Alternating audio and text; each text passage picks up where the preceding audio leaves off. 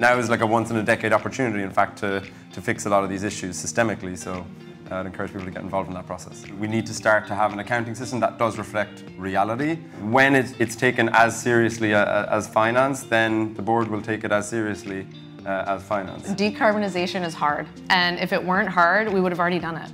And so being transparent and being honest about our footprint is, I think, essential to help get us to sort of this end state of full system decarbonization. Scope 2 is about electricity accounting. So how do I account for the emissions associated with my electricity usage? Today, you do Scope 2 accounting using annual averages. So we're not really thinking about, is there congestion? Can this electricity actually be delivered that I'm claiming? When you actually get more granular, when you start accounting for electricity not just on a bulk basis, but actually in the time and location in which you consume it, the actions that incentivizes actually does lead to significant system-level carbon reductions. Today, you can access emissions data and use this emissions data in order to conduct more granular accounting based on your electricity consumption.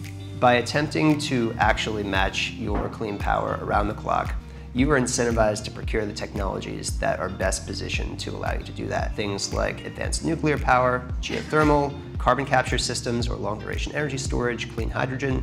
And so by being kind of leaders in early procurement of these advanced technologies, like they were in early procurement of wind and solar back when they were just alternative energy, I think these companies could potentially have outsized impact. If we take this problem and try to say what is credible and what is driving us to net zero and what is leading to optimized projects and geographies, I think we're going to end up with a system that we can build upon and we can have the certainty we need to make these 10, 100 billion to $1 trillion investments we need to rewire and rebuild our entire economy.